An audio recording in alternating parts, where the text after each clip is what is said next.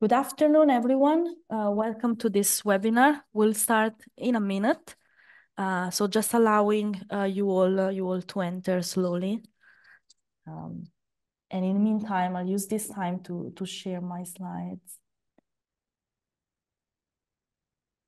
So I'll share the whole screen.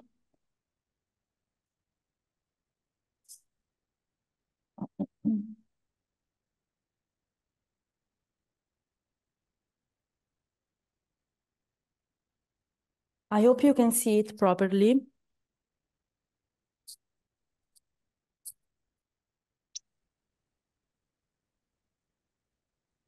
Okay, yes.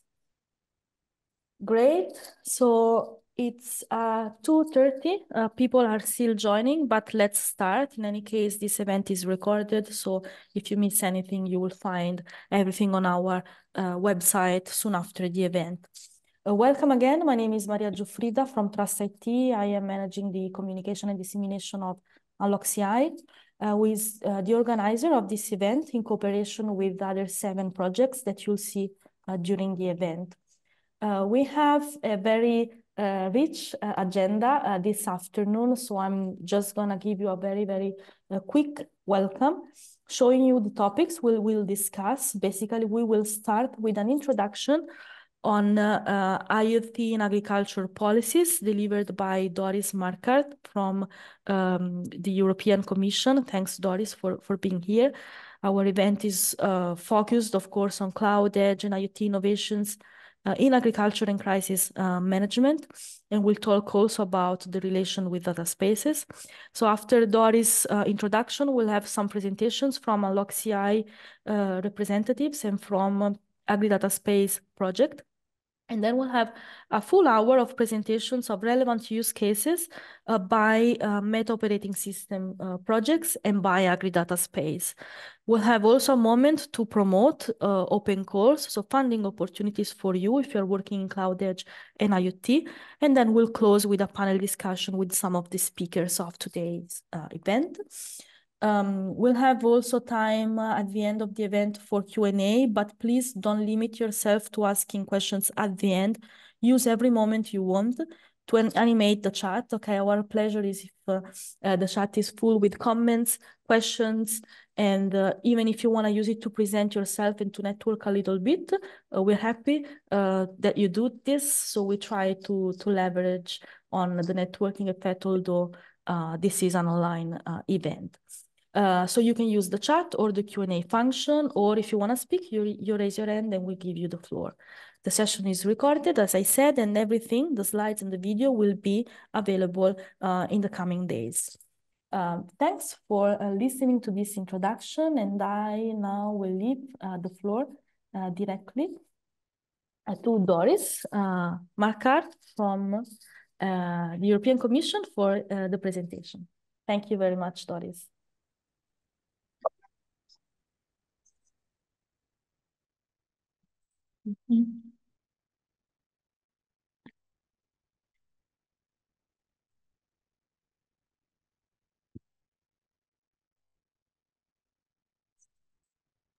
We cannot hear you, Doris.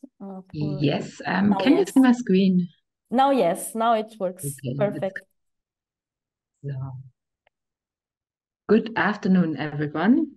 First of all, thank you for the invitation to this webinar, to the organizers, but also to all contributing projects. I think it's very nice that you align efforts and that you organize yourself and organize the exchange of information. I'm Doris Marquardt from DG Connect Unit E4 IoT, and the unit is also focusing on 3 sectors: agriculture, energy, and mobility. So we are well placed here to accompany the webinar, and also best regards from my colleague Jan, which is policy officer and project officer for some of the projects. Thank you. So as we have a tough agenda and a straightforward agenda, I would like to use the opportunity to provide a brief overview and call the attention to some aspects and highlight why your work and the work of the project is important for the policies, policy ambitions, and encourage you to consider some aspects in future, if not already done. So let's say if you have Horizon Europe or other European Union funding programs and have calls, it's mostly linked to the expectations that funding materialized and contributes to achieving policy ambitions. So in the field of agriculture, without going into detail, relevant, for instance, either a Green Deal, the digital age, but also better regulation and reducing administrative burdens, vibrant innovation ecosystems, or resilient and competitive agriculture sector and vibrant rural areas. So mostly you find it reflected if you have a call for, let's say, proposals, there is a link to policy ambitions. And one key message here is we strongly encourage you to demonstrate how projects at the end have the potential to contribute to policy ambitions, also at the end and not only at proposal stage. And for that, I will not go into detail of the policy cycle, but I would strongly encourage you to use the opportunity if you have project results, interim results, to seek, let's say, through the project or policy officers accompanying your project, to see the interlink and how far results are relevant for the policy cycle. We are not only looking and waiting for project results at the end of the project. Your support may already be helpful, for instance, post-studies, impact assessments, you name it. So we are looking for an active policy science interface and value your work. And you will see that interim results are also relevant to inform, for instance, future programming, because your lessons learned and your results matter.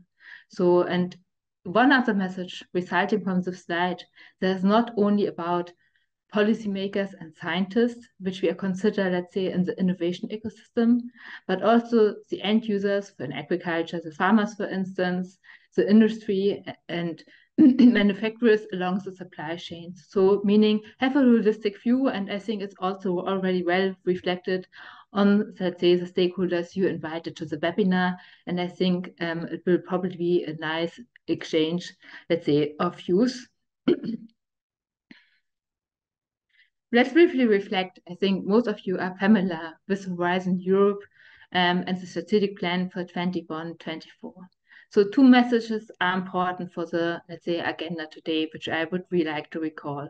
Under cluster 6, let's say, is a cluster where we focus, among others, on agriculture, more specifically, digitalization in agriculture, but also in food, is already high on the agenda. And you will probably know some of the projects already funded under the work program 21-22. You see in the left corner, without going into detail, there is a broad field already covered where we see potential of agriculture and digitalization through research and innovation being promoted. I would like that now currently we are in the implementation of the work program 23-24, and at the same time, and that is why I said the active, let's say, continuous exchange between projects and policymakers is important, we are already looking and planning the work program 25-26. So for us, it's quite important, what does work research and innovation-wise? What do we have achieved? Where are knowledge gaps? And maybe there are also challenges where research, let's say, was not successful, and we have to, let's say, have a closer look together at it. Do we need follow-up projects, for instance? And insofar, also the exchanges with the projects are quite relevant for us at the current stage. This, let's say, slide presents one overview. So the main ambition is to come from research to innovation and finally to deployment, meaning with innovative solutions reach the end user, be it the farmer, the public administration, the food processor. So you have different target groups in your process, in your projects. You see here a lot of activities, and I cannot introduce within 10 minutes all of them.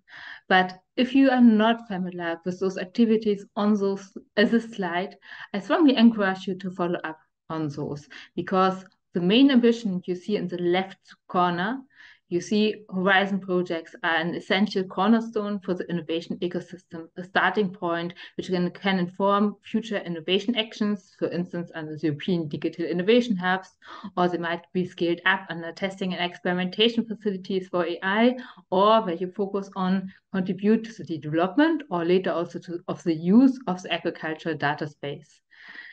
The Horizon Europe Partnership Agriculture of Data is forthcoming, but there, for instance, also a number of Horizon projects mailing up to inform the partnership and let's say the results of relevant projects in the field agriculture of data may be bundled and scaled up through the partnership as well. So I provide this slide as an invitation to have a closer look on you and see, okay, how your project fits into that picture and how the results may contribute to this overall innovation ecosystem and strategic programming, which we have as an interplay between Horizon Europe Cluster 4, Horizon Europe Cluster 6, and the Digital Europe program. And for sure, for the overall support of digitalization in agriculture, also other programs are relevant, like the Common Agricultural Policy, but we will not focus on that today. One main message is innovation, so developing the innovative solution is fine. So, but then we have to go one step further. So first of all, and that is mostly done already in Cluster 6 for Horizon Europe, we have to consider the specific socioeconomic and environmental condition and digitalization, what is also quite relevant for making innovative solutions scalable, the legal framing conditions, which are currently changing a lot in the field of digital and data technologies. So meaning innovation has to reach the end user. And otherwise, let's say it would not be effective as the solution. So meaning from the innovator side, be it a university, a startup, and so on, you are looking for having at the end for bringing the innovative solution to the market a sustainable business model.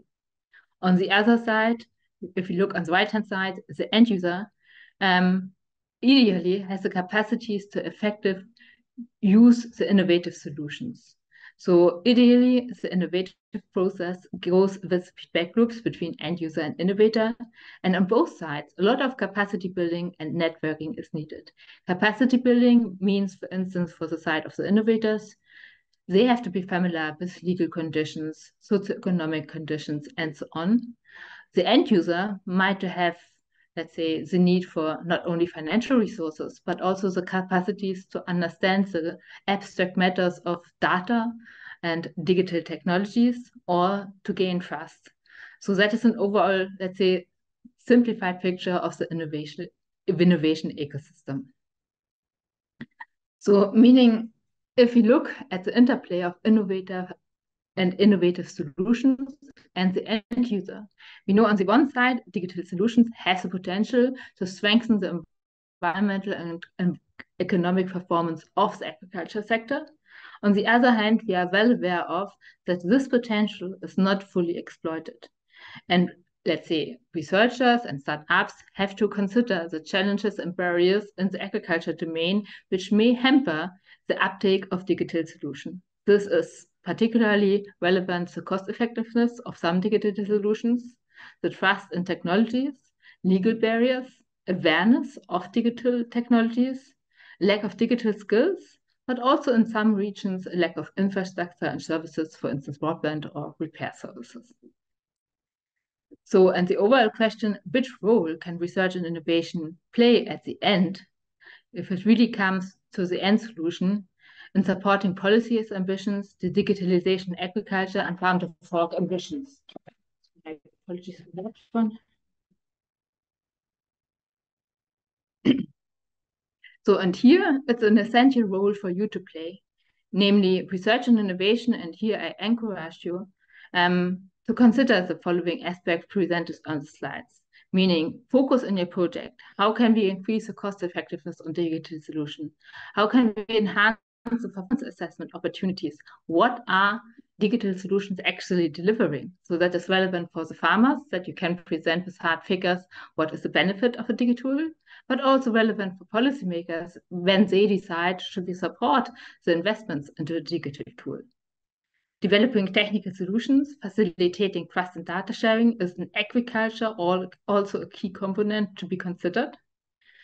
And in addition, demonstration effects, for instance, through pilot projects, and that is why I also welcome the agenda today. I think that is very relevant in the agriculture sector to present the use cases, go out and show what they can deliver in practice and in feasible terms. then for sure, research and innovation should be need-driven and consider the development of business models and capacity building. And to some extent, the task of capacity building and business models we have already included for many projects in Cluster 6 of Horizon Europe. So let me conclude. We know most of the ISO in this webinar that digital solution can contribute to enhancing the performance of the agriculture sector and to contribute to achieve policy ambitions, particularly in the field of environment and the economy. It is essential to demonstrate the effects of digital tools and making them feasible, and also underpin them with hard figures for both the end user to convince them to invest into it or to take the step and learn about them, and also for policymakers to see, okay, what can digital tool actually deliver? So from our side, from the Commission side, we will say key instruments to promote innovation and innovative digital solutions in agriculture are already there at European level, Horizon Europe, Digital Europe, but also other tools, for instance, the Common Agriculture Policy. So what is now essential that, let's say, the innovation ecosystem and the actors in it, and you saw at the beginning, it's not only about scientists, end users, and policymakers, but the whole value chain has to use those tools in an effective manner and also consider the overall landscape of projects, initiatives out there, and to consider how they can potentially link up to the other initiatives, benefit them, or contribute to them. So for being effective, the instruments and the innovative solutions in their development need to consider the socioeconomic, environmental, and legal framing conditions. So and ideally, we manage then to achieve synergies, not only between the projects like today, which is great, but going one step further between research and innovation initiatives, programs, and also between countries as it regards, for instance, use cases, or later in the implementation at deployment stage between different initiatives, for instance, regional data spaces. And you mentioned at the beginning, there is the opportunities to promote open calls. Also from our side, from the Commission side, we would like to call your attention that the call for the deployment action for the Common European Agriculture Data Space will open end of February until May, let's say 24. And with that, I would like to thank you, and I'm for sure also ready to address questions in the chat or later in the Q&A. Thank you. Thank you very much, Doris. Virtual applause for you. I found your presentation pretty interesting, especially in the ecosystem overview and the final suggestions that you gave. I don't know if we have already any questions in the chat or in the Q&A. I don't see them immediately, but I think you can stay on a little bit more, right? So to address. Oh, I have someone who raised their hand, Marie. Marie, can you type your question in the chat if possible? Okay. And while we wait for the question to come, so we don't, stop the flow of presentations, I'd like to ask Golbu, welcome Golbu, to share your screen and give the overview of Unlock CEI. Thank you. Thank you, Maria. And can you see my screen? Yes. Okay, perfect. Thanks a lot. Good afternoon, everyone. My name is Golbu Purabdollayan from IDC. I'm the coordinator of Unlock CEI project. And also from my side, welcome.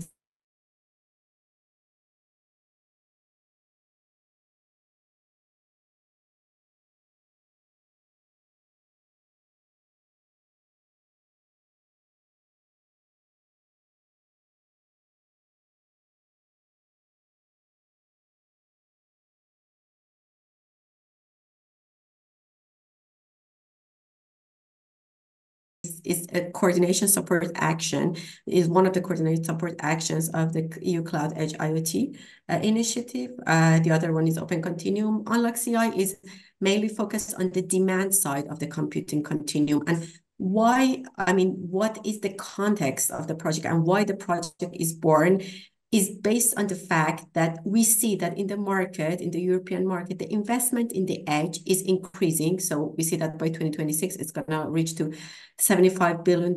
However, still at the level of adoption, we see that the industrial stakeholders struggle to adopt the solutions on the computing continuum and struggle to do the paradigm shift. So the mission that Unlock CEI has is to do this deep dive into the market from different perspectives to the demand market of Cloud-Edge IoT, and provide support to the supply side and to research innovation actions in terms of identifying that what are the demand drivers, what are the value chain dynamics, what are the service requirements, what some insights about the market commercial feasibility, what are the adoption levels of the use cases. So these insights in order to support them to bridge the gap between the supply and demand. We have a consortium of 6 partners, and we started our journey in June 2022. So very quickly, if you talk about the adoption of Cloud-Edge IoT in the agriculture sector, here you can see that the adoption of the 3 technological elements of the computing continuum in agriculture in Europe. So no surprise that we can see that cloud is just moving forward. So mainly the adoption is related to cloud. IoT and edge are not really that much currently, but the perspective is that they are going to increase in the future. These are the results that have been collected through the market research and the survey that we did in Unlock CEI with 700 interviews. And if we want to look at the agriculture sector in terms of adoption compared to the other sectors in Europe, here we can have a very interesting observation. Because as you can see here in the blue part, even though the current adoption of edge is in agriculture is not really high, actually it's low compared to other sectors such as manufacturing, such as energy. However, we can see in the green parts of the charts that the perspective is quite promising for the agriculture. So basically, 31% of the European players in agriculture expressed that in the next 2 years, they are planning to use edge solutions for agriculture. And this basically highlights the fact that even though now agriculture may seem that lags behind the other sectors in terms of the computing continuum and edge adoption, but the expectations and the forecast is that in the near future, it's going to recover the gap, and it's just accelerate quickly to reach this adoption level like the other sectors. And here, one interesting thing is that there will be the key role of the elements that also Doris mentioned in her presentation, such as the role of data spaces, because obviously adoption of these technologies is closely linked with the adoption and deployment of the data spaces. If you want to look at the drivers and benefits that basically pushes the agriculture players into adoption of the edge, the interesting observation that we have is that we can see that mainly the drivers are network related.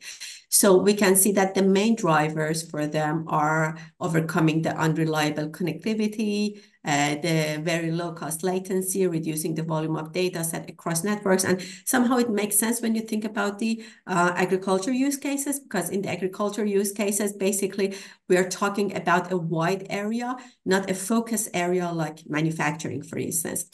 And then talking about the use cases, we also did some analysis about what are the most adopted CI use cases in agriculture, and what are the ones that are being planned to be adopted in future. And here on the right, you can see the results.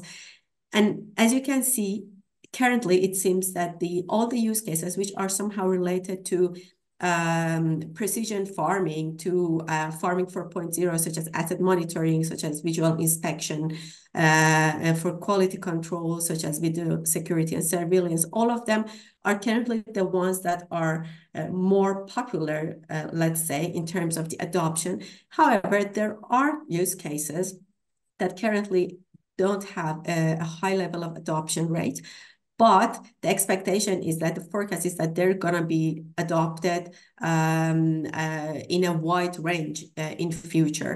And for instance, one of them, which you can see at the bottom of the chart, is the autonomous vehicle, that the forecast is that in the near future, in the next 2 years, autonomous vehicles in the field of agriculture, with the facilitation of technologies such as 5G, 6G will be adopted much more in the agriculture sector. I really don't have much time, and I don't want to get other speakers' time, because I'm sure they have many interesting insights to share. Just to tell you that we have several reports which have been generated within the project. I invite everyone to check the website of EU Cloud-Edge-IoT, download the reports and read them, and hopefully you can find some interesting insights from there. So thank you very much. And Maria, I give the floor to you. Thank you, Golbu. I copied the link also in the chat, and speakers coming after Golbu, if you want to use the chat to share other links to your initiatives, feel free to do that. Now it's time for Inessa. So Inessa, also from LogCI, from VDI, to present dynamics, value chain dynamics in agriculture. So the floor is yours, Inessa. Welcome. Thank you very much, Maria, and thank you very much for organizing this webinar. And so there is a strong connection between the Agri Data Space and Unlock CEI, and we're happy to host and invite the participants of the Agri Data Space also in our workshop, who provided valuable contribution to the project. And so I'll try to share my slides. I hope this is the right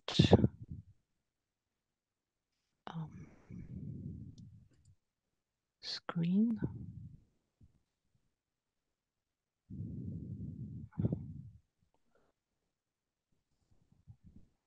So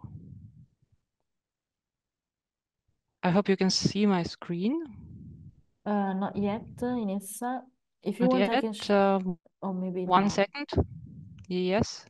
Now it works. Yes. So the purpose of Unlock Cloud-Edge-IoT is to fill the gap, to understand the demands and purchase decisions and criteria that are needed for further adoption of Cloud-Edge-IoT solutions. And we try to gain insights on market and commercial feasibility. And thanks to Golbu and RDC, we have a solid background that we can build on. And in our case, so our approach was to understand who is involved in a value chain, in a data-driven value chain, and to establish a dialogue with the key stakeholders of the value chains. And in the scope of Unlock CEI, we addressed 5 sectors, and one of these sectors is agriculture. And I think it was one of the most interesting ones. So how we proceed. So we had a first workshop wave where we discussed what were the major business drivers and what were the revenue flows and data flows in value chain networks, and where could be found vendor lock-ins or gaps, and also business opportunities. And so we come up with the following value chain, which involves, of course, also Cloud-Edge-IoT suppliers and machinery suppliers. We see here today John Deere. So there is also Class and some other machinery suppliers who are capturing and collecting the data on the crop fields. And so they are farmers and livestock players, and of course, so they have their own associations, industry association, farmer associations, and there are lots of IT application and hardware providers, and of course, different data sharing initiatives. We wanted to separate the term of data spaces and data sharing initiatives because they all are different. And food processing companies and suppliers, and at the end of the value chain are trade and retail companies. And the data floors address all the value chain. And we conducted in-depth interviews with major stakeholders of these value chain, and of course also with participants and partners from Agri-Data Space project. And as you can see, so we have, so these arrows show value floor and data floor and information floor and goods floor. And we identified, for example, SCI technologies and software and specific actors with Cloud-Edge-IoT relevance, and of course, actors that belong to the agricultural supply chain. And we see here we have to deal with hardware providers and infrastructure providers and data-driven service providers and machinery providers and vendors. So they're actually very are heavily involved in collecting the data and processing the data and understanding how they can make their machines better and how they can use the data for providing better services for the farmers. And we have here, we can see intermediaries. And for example, Ag Data Hub is one of such intermediaries. And we also identified, that will be one of the next slides, that there are lots of data sharing initiatives that already share and of course, we have already existing software for farm management, and of course, public authorities play a significant role regarding the quality and regulations that help all of us and make our food systems more sustainable and, of course, secure. So this is the overview that we generated to understand how the data flows, how the revenue flow, and which kind of information is exchanged between these different stakeholders. And of course, it is more interesting to understand. So you can see, so this is the slide from Agri-Data Space. You can see that data sharing already takes place, and data sharing, so we, our partners from ILVO found 440 initiatives and 140 initiatives that answered the surveys. Well, it's very much momentum that has to be leveraged in order to provide new services for the farmers, for the stakeholders, and to cover the whole value chain. So this is an overview about some example data sharing initiatives such as Eden, AgriRouter, and Ag Data Hub.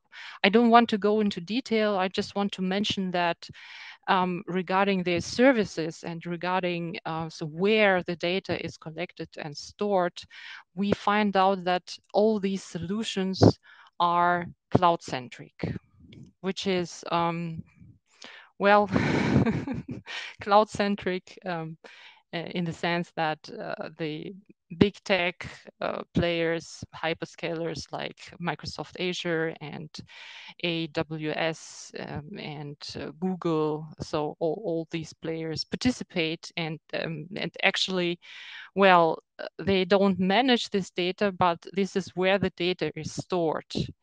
And so if you look at the value chain, you can see that all the data is all the value chain will be covered, and all this data will be somehow centrally stored at cloud-based facilities. And it's a big question who will be in charge of this data. And so that is why I think the work of Agri-Data Space as a project is also very important to provide recommendations how to deal with infrastructures and how can we establish a fair data economy where all different stakeholders, farmers, machinery providers, IT providers, information management system providers, robotic solution providers, whatever, how they can share the data and how can they participate in data sharing, but still these data sharing economy remains transparent, neutral, and fair. So I think these are the last words I want to say. Thank you very much for your attention, and I'm happy to hear your questions. Thank you very much, Inessa. As I said before, you can use this time to ask your question in the chat or Q&A box. Yeah, I see someone who raised their hand, but possibly it's better, I think, if you write the question. In the meantime, I'd like to leave the floor to Ziak Wolfert. Not sure if I'm pronouncing the name correctly. Welcome. I think you should have also some slides. So we now investigate the data space section more closely of this event with the presentation of Agri-Data Space project. So thank you for being here. The floor is yours. Okay, I Yes. think you can see my slides. We Ready? can, yes. Okay. Well, thank you very much. Also, thanks to Inessa, who already introduced more or less a little bit the Agri-Data Space project. My name is Jacques Wolfert. I'm from Wageningen Economic Research, and I'm the scientific coordinator of the Agri-Data Space project. Yeah, so before I dive into the project itself, I first want to give some background and some context. I'm not going into detail on this slide. Maybe you have seen it before. I presented it already in several other occasions. But maybe quickly, you see here a diagonal along two axes. The x-axis shows the IT integration level, ranging from standalone applications at the left to system of systems at the right. And at the y-axis, the more the organizational aspect of ICT and agri-food, ranging from a single process operator, which can, for example, be a farm or a farm worker or somebody else in the supply chain, towards complex business ecosystems. And you'll see here that you can, if you look at the diagonal, you see at the more technical side that you can speak of single apps, and further integration into farm information systems, chain information systems. And then here, Inessa was already referring to the term, sometimes you can call them data platforms or data hubs. We call them an Agri-Data Space now, data sharing initiative. So yeah, you can always discuss about the complete definition, but let's call them data sharing initiatives. And above that, data spaces. So the idea, what I already want to introduce here is that these data spaces are a kind of integration, or maybe better, a federation of all these below lying systems. And at the right side, of course, you see the application where they have to be applied. Let's look at these data spaces. They should serve a food data economy and also more integrated food systems. And more importantly, I put over here that I think if we want to address sustainability challenges, we specifically have to focus in this area where data spaces will play an increasingly major role. Of course, you can have, for example, single apps that improve nitrogen use efficiency, so to address this sustainability issue. But we have learned that sustainability requires more integrated solutions where you can integrate all kind of different data. So in the end, when you talk about data spaces, not only agricultural data, but if there are also other data spaces, for example, from health or from the environment or mobility or energy, you can also combine more data to have a more integrated, sustainable solution for the sustainability challenges.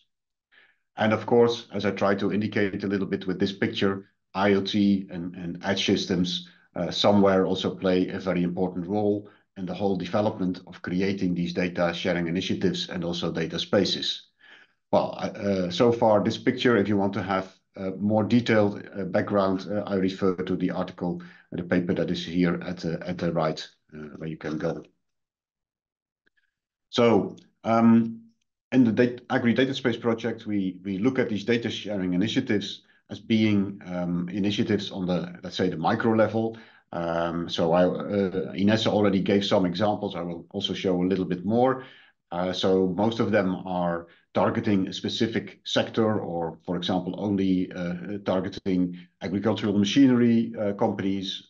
So that's the micro level, but the Common European Agricultural Data Space is more on the macro level. And as I already indicated, we consider it as a kind of federation of data sharing initiatives, as is also visualized here in this picture below. So this is another example of a DSI in a graphic way, the Ag-In scope. So you see here at the left, I think there are especially also the IoT devices playing a role. All kind of machinery and also the use of satellites and drones are being used to generate all kind of data to support management of the agricultural value chain. And through OEM platforms, they are integrated or federated in this peer-to-peer network. And at the right, you see more the application side, which can be farmers or farmers advisors. But you see also here, for example, representing the government or the administration that is also able to use these data. So this is what we mean by data sharing initiatives. And of course, it's always easy to draw this kind of pictures with all nice connections and lines. But yeah, the reality is, of course, very challenging to really deploy this in practice. So we picture a high-level architecture consisting of 3 different layers. So starting with the upper layer I just introduced, and you see here also some other names of possible examples of these data sharing initiatives. And they should use all kind of domain-specific software infrastructure, as you can see here, like Isobus, which is much more in the precision agriculture area, but also GS1, which is more into the supply chain, OGC with referring to all kind of geospatial data. So these are more domain-specific for agriculture, but they should also use the more generic infrastructure such as Gaia-X, Fireware, iShare, etc., which is, I think, still something for the future. So yeah, that is what we see as a high-level architecture. Ines was already showing this, so you can go to this interactive map where we mapped, and I counted this afternoon. We have now 454 data sharing initiatives identified, and of course, a lot of them are very immature or maybe just a kind of initial project. But yeah, this is the current status. And then the project itself is working towards a roadmap and different scenarios for this common European agricultural data space, looking at scenarios for governance. So what are the possible options for governing such a data space at the European level? So we are looking at the various opportunities for legal bodies, but also if they should have a membership model or other models. So that is what we are currently looking at. And actually, Inessa is also leading this task. So I refer also to her for more detailed information. At the same time, and what is very much related, is the business model. So what should be the business model of this common European agricultural data space in connection to all the data sharing initiatives? And we already said that we should avoid that this becomes a kind of Uber platform or a platform of platforms that's taking over all these data sharing initiatives. That won't work. So we believe that most of the business is taking place at the data sharing initiative level, but somehow also the common data space should have a stake in this whole business model. So we're also working on various scenarios for that. The same holds for the technical interoperability part. So referring to the architecture I just showed, we identified several mechanisms how we can work on this interoperability. So also there we have various building blocks identified and different scenarios for that.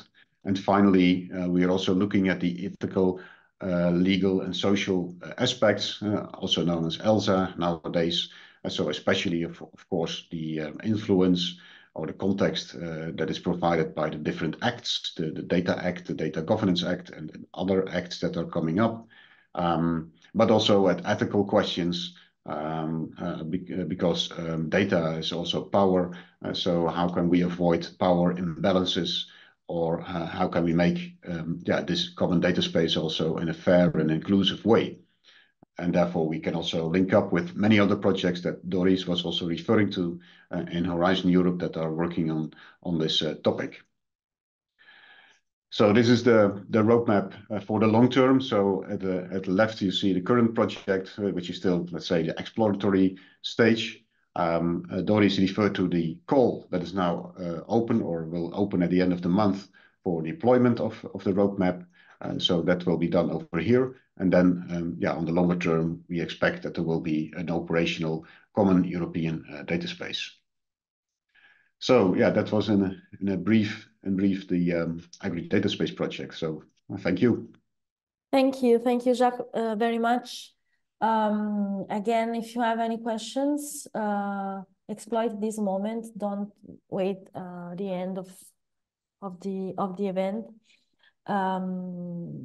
We are about to start now the use case presentations. We will focus now on the MetaOS, Meta Operating System projects that are part of EU Cloud-Edge-IoT cluster.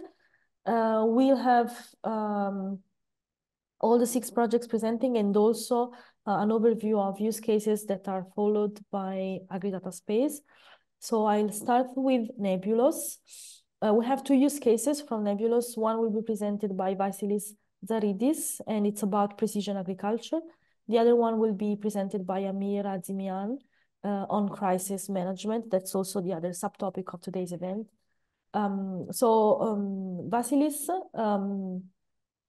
please, you can start sharing the screen. Remember, you have max 7 minutes to present. And you can open the webcam and share your screen now. Okay, thank you.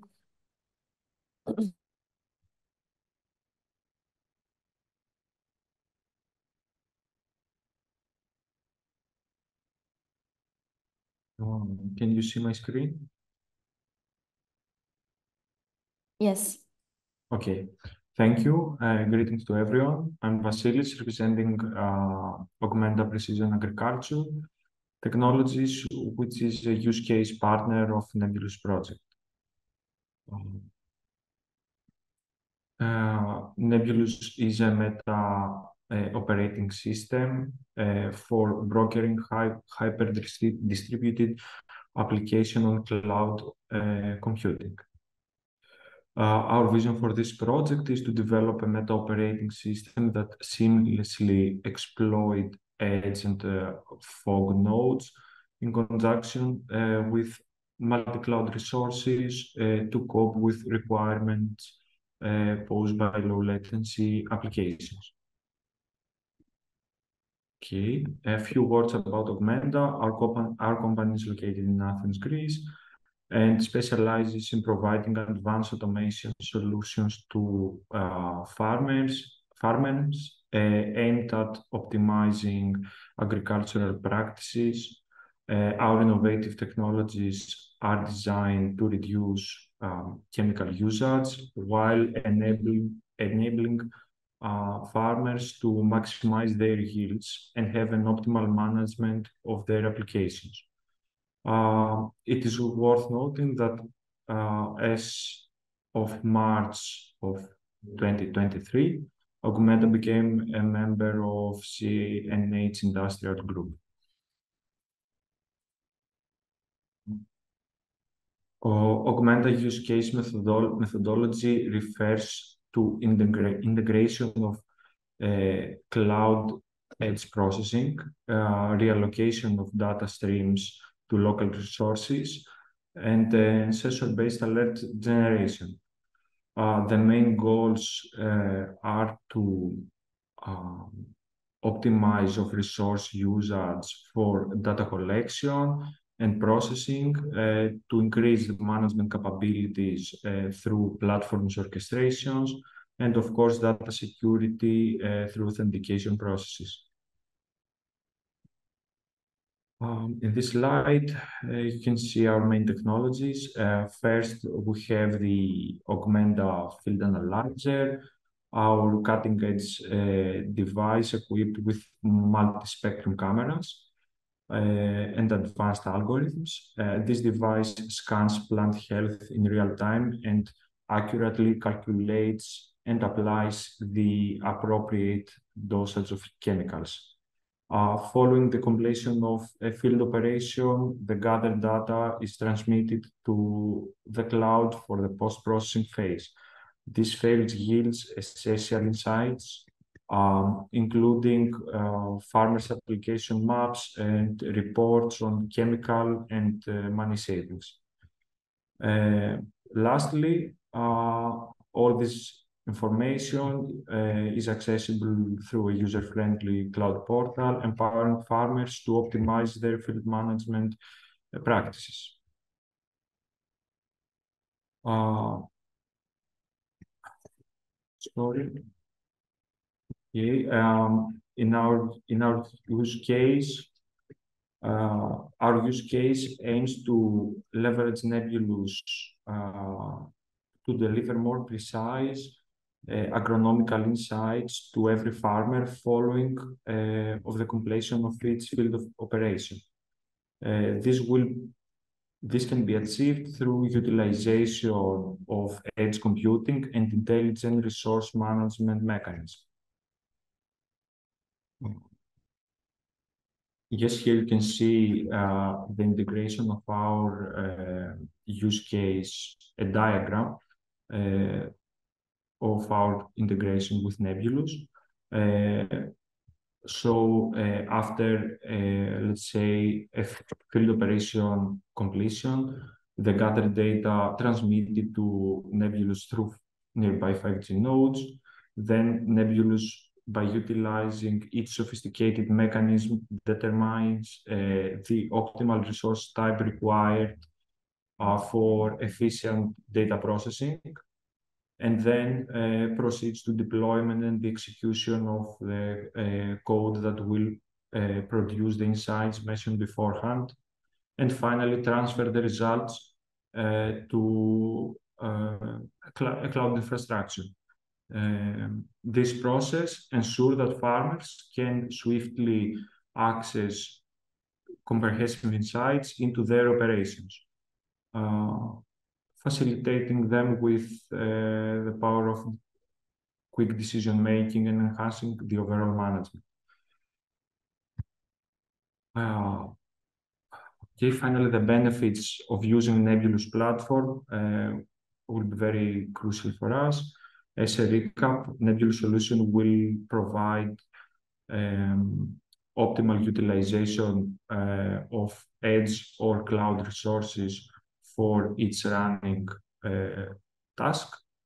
A smart orchestration mechanism that will allocate and uses only the necessary resources each time. And of course,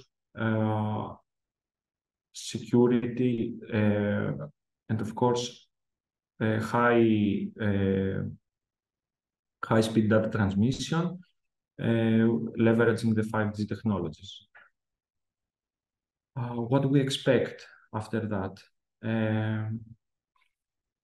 In summary, we aim to see significant savings in our cloud cost with utilization of edge computing. Plus, we expect a big reduction in processing time thanks to smarter resource management, which this means we can process more tasks in less time as well, boosting our overall productivity. And finally, in terms of actual numbers and KPIs, we expect a reduction of processing time about 30% with a baseline of 15, and cloud cost reduction at 10%, and decrease of processing capabilities at 10%. I think that's all from my side. Here are all the partners of Nebulous and some social media stuff. Thank you, everyone. Thank you, Vasilis. I copied some of your links already in the chat. Also, Anna put some others. So if there's anything else you want to point the audience to, feel free to do that. We stay with Nebulous as well. So as I said, now we have the crisis management use case with Amir. Hello, Amir. Welcome. Feel free to share the screen right now so we go on with your use case. And again, feel free to ask questions in the chat. Yeah, I hope you can see and hear me and my presentation well enough. Yeah. So I start, I'm representing the use case disaster management or crisis management by the Nebulous. I'm working, we are based, our organization is based on volunteer work, but due to this project, I'm working full-time, so to speak, as a research association. But in our team, I'm a planning and information management. So without any confusion, that was about me. About the organization, it's basically a network of the different let's say, people, specialists in different fields, which tries and do so in two different specific category of disaster. One is wildland firefighting, and the other one is urban search and rescue. Try to be more internationally deployed. And we have been the member of INSARAG. We've been classified in 2021 as the first line team, and we have also developed other units. About the theory, I try to be short enough. The crisis management, we have to understand usually in the early days or early hours of a crisis, we need a lot of information and we need a lot of processing. And usually because the infrastructure is already gone or hugely damaged, there is no capacity to be used. And therefore, our objective is to, let's say, bring our own calculation capacities to the field and also covering a bit of communication capacity with that calculation capacity or power, so to speak. The picture, as you see, it's actually recently or a year before in Turkey, which is obvious why we do need to take our calculation capacity with ourselves. Just to give you a better picture, Our slogan is usually says coordination saves lives. My, let's say, slogans add to that in this project. It's coordination needs information, information needs data, and data needs to be managed as well, which is, I think, obvious to all of you. Data need to be managed, and we have to make sense of data, especially in early stages, which a lot of unknown or unvalidated data is flooding to the, let's say, coordination cell. As I said, the infrastructure is usually not available or not functioning enough. The picture I love to share usually from the United Nations handbook for the UNDAC teams is we don't need to be super accurate about the data. We just need to be good enough in the early stages. Therefore, we come to the idea of bringing our own and our question or requirement at the beginning of the project, which made a lot of, let's say, challenges for other partners. We wanted to be a standalone application and also be offline, which probably sounds here in this conversation a bit off the topic, but that's the reality we have to face. But I think this challenge also provides some benefits to other partners and also the applications itself. And we have experience and we have application which we already, let's say, developed it during the flooding in Germany in 2021. That map is still online, I believe, which we basically kind of visualize all the data which collected during our assessments to the map, which was online. Everyone could access it, and which was very beneficial. Come back to the application, the Nublus. Just to give you an overview, how would it be look like, let's say, if that's the application in between, we need to calculate this stuff, so to speak. And we have IoT sensors or devices to collect more valuable information during a disaster or in the early stages. And when the connectivity is there, we can also, let's say, add more data layer to it. Before anyone raise the questions, which always I face that questions, why we don't use satellite communication. First, it's probably not available.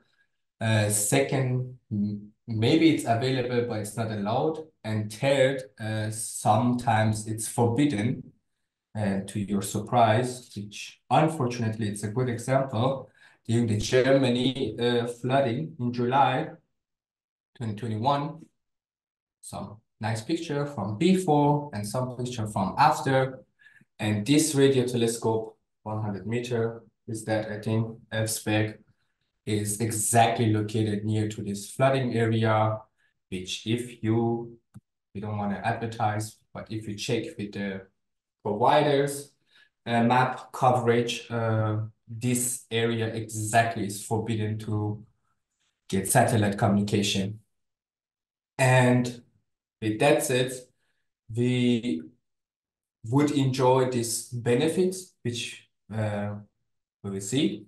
We want to be offline as much as possible and stand alone. Let's say offline and standalone to start the application and the calculation capacity. And therefore, I called it, it's open conversations. Maybe we can call it a field cloud. I don't know. I'm not an expert on that field, but for now, we can call it a field cloud. It will enable us to start our computing even with small components, and we can scale it up as much as, let's say, other units or other calculation capacity will be added to the field. And therefore, when there is a connectivity, we can ramp it up to the clouds and access more calculations. Has to be light for us. Each kilogram costs a lot of money, especially during those early stages. That's from me, our partners, and the social medias, if anyone has a question. Thank you, Amir. I think we have one question in the chat from Mario, who asks, why do you not see more benefits by introducing edge AI solutions? Such benefits could be reduced power consumption in the overall system, real-time application, increased security, efficient processing in the edge, and contribute to sustainability. I don't know if you have any comments on this observation. If the question audience is me, I don't necessarily know what does mean edge AI solutions for crisis management, but I can assure you we have a lot of problems to, let's say, integrate any kind of solution to the existing system because of the data security, because of different organizations and many stakeholders which are usually involved. Therefore, they have different policies and you need all of them in early stages to collaborate. That's from me, so to speak. Thank you, Amir. I don't know if anyone else has anything to add to this point raised in the chat. You can do so by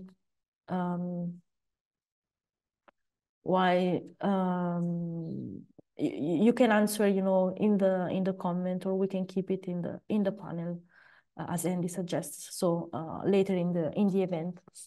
I think now we can move on with the other project presentation. So we have ICOS, in particular Artur Jaworski from PSNC for agriculture operational robotic platform use case. Thank you, Artur. Good afternoon. I hope my presentation is visible. It is. Yes, thank you. My name is Artur Jaworski. I work at the Internet of Things department in Poznań Supercomputing and Networking Center. Together with our partner, the Poznań Institute of Technology, in the ICOS project, we work on a use case which is named Agriculture Operational Robotic Platform, or AORP in short. Before diving into the use case itself, I'd like to briefly present the ICOS project. ICOS stands for IoT to Cloud Operating System. Its main goal is to create a meta operating system that heterogeneous IoT devices communicating through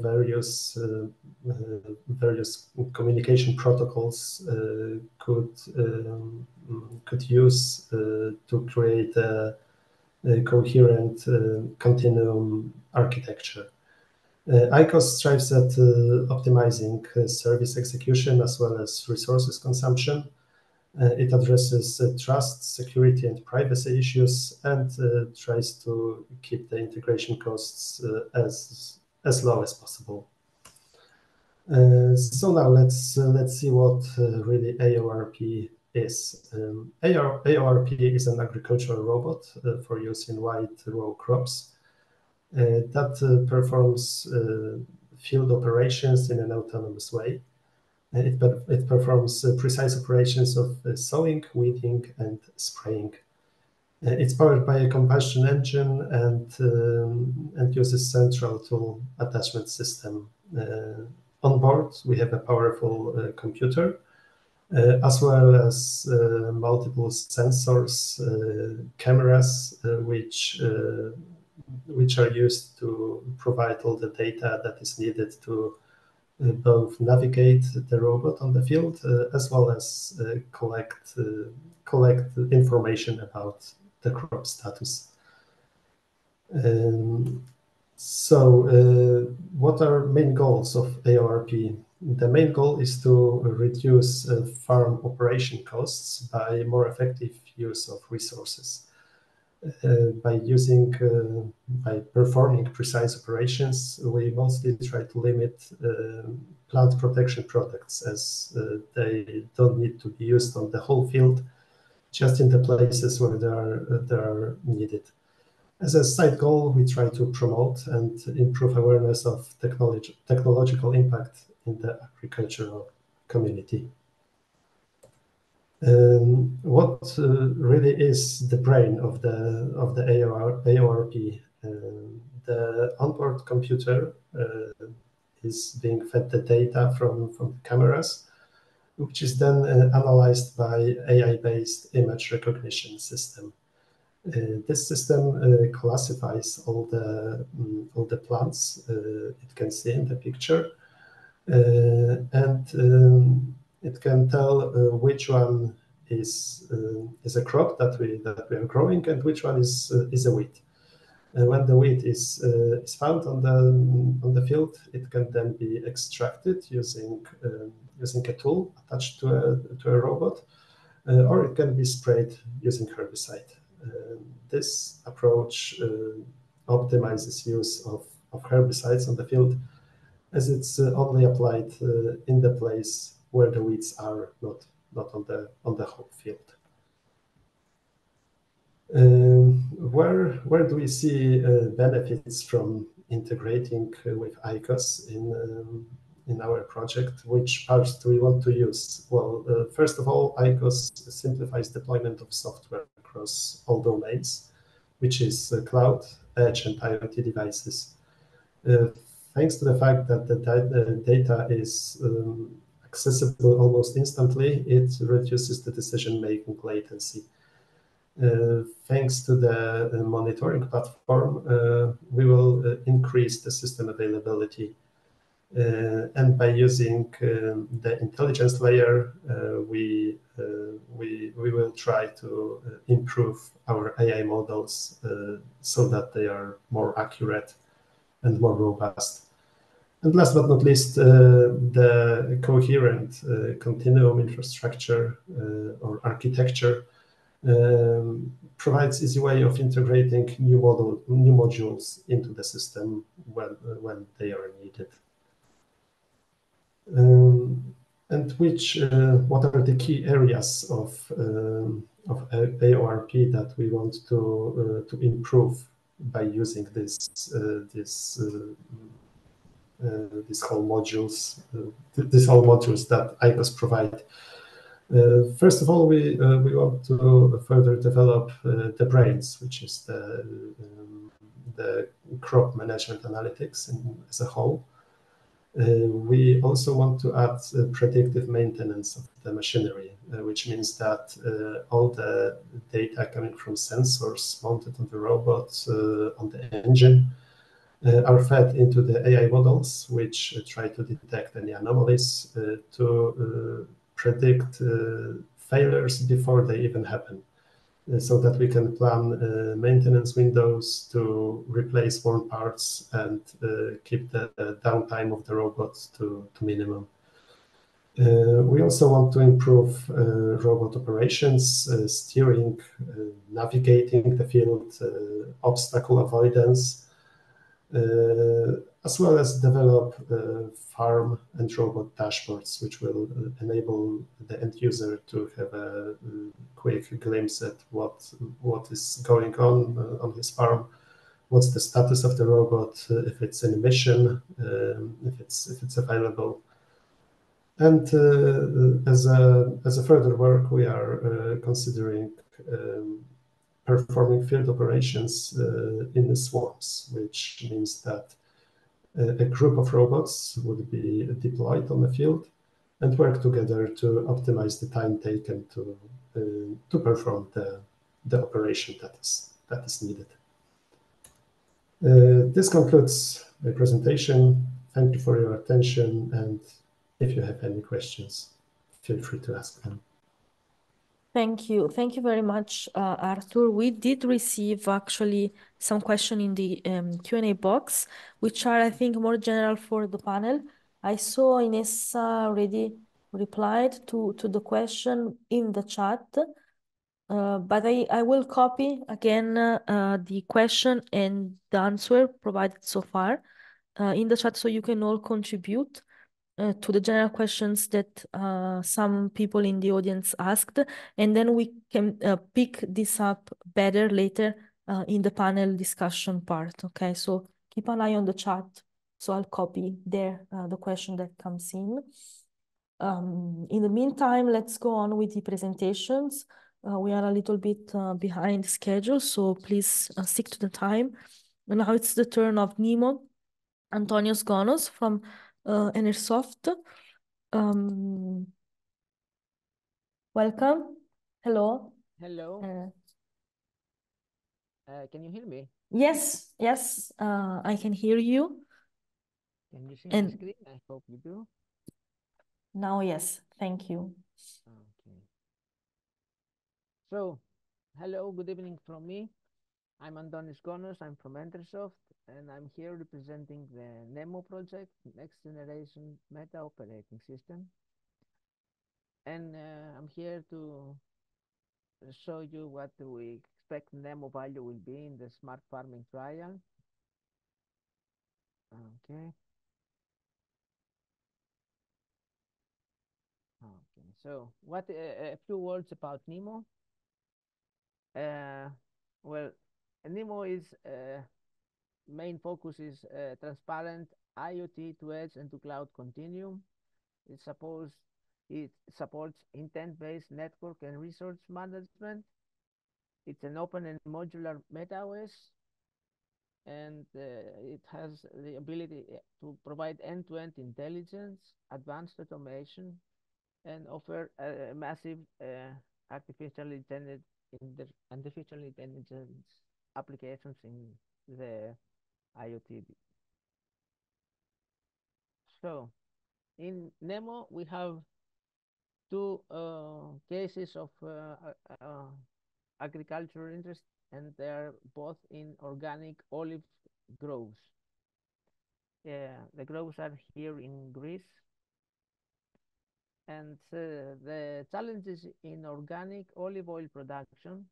So the main challenge is to manage the olive fruit fly. It has a complex pest life cycle, and it's developed favorably in warm and wet conditions, and has very limited approved organic pest controls. And also the climate change effects, the effects of high temperature environment are genotype dependent. And the effect of the fruit fly is three ways. It affects the fruit weight, the oil concentration and oil quality in a cultivar dependent manner.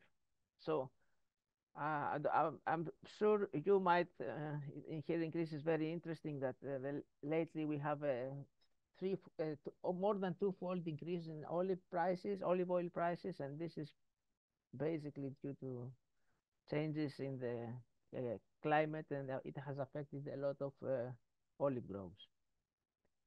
So the smart farming use cases, we have two. One is about aerial precision biospraying in the farm.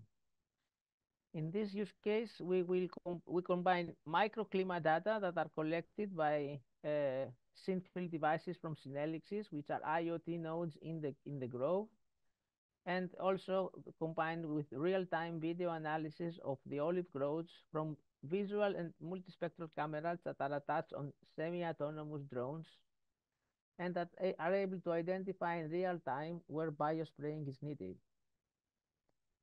The biospraying decision is based on machine learning models which run on the end devices, while we also have increased model performance and increased energy efficiency through transferring the training process through with cybersecure federated deep reinforcement learning and deployment of the training jobs across the IoT, the edge, and the cloud resources using the NEMO platform.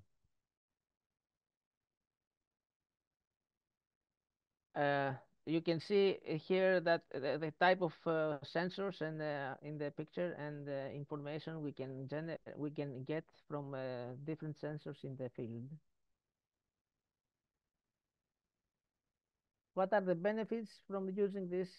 Well, we see that we are going to protect the olive trees from olive fruit fly through aerial spraying and targeted spraying, optimization of the use of biospraying without compromising the organic certification, and we are going to efficiently and responsibly use the resources that are available within the smart farm.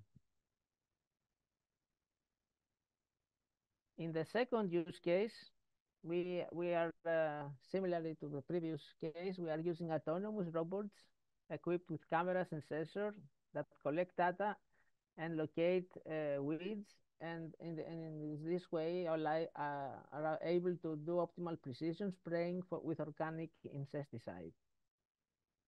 The use case relies on machine learning models for the detection of the weeds, as well as for the autonomous movement of the robots within the grove.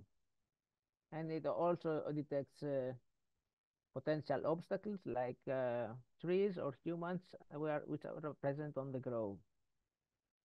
The machine learning services run on the robot or at the edge on the cloud or on the cloud server of the smart farm, or even they can be moved to another farm if there is an energy efficiency automatically through the use of NEMO services. And this actually guarantees the high quality of service. In this use case, the expected benefits is the enhancement of precision biospraying with advanced multimodal machine learning models, which will lead to cost benefits for the farmer, both by increased and high quality production and the less use of insecticides. And we also have increased energy efficiency through flexible deployment of services through the IoT Edge and the Cloud Continuum, again using the services provided by NEMO. And finally, we have a reduction of CO2 emission just by moving operation closer to the edge or exploiting green energy availability.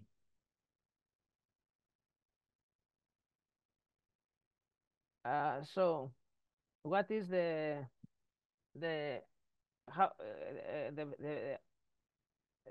benefits of using NEMO in the smart farming application? So NEMO can manage the whole infrastructure. It provides us with openness, so we can use different infrastructure either close to in the IoT world, on the edge, on the cloud, or different clouds and different the availability of different farms, and make sure that this is optimized for a cost and it's also secure throughout the operation. We enable interoperability and end-to-end use of AI to manage all the data. And the end users, we hope, will be able to collaborate and have the best usefulness, the best experience. What we see as opportunities through NEMO for the smart farming is easy portability among infrastructure providers, democratizing the use of smart agricultural device, which means that we can share devices when we don't need them. We can transfer services through the devices for different use cases, enabling collaborative knowledge and knowledge creation among farmers and verticals, so we can finally share our models and be able to expand them, and facilitating data and intelligence sharing and exploitation, and in the future finally unlocking new business models for everyone, for the providers and the agriculture, the smart farms.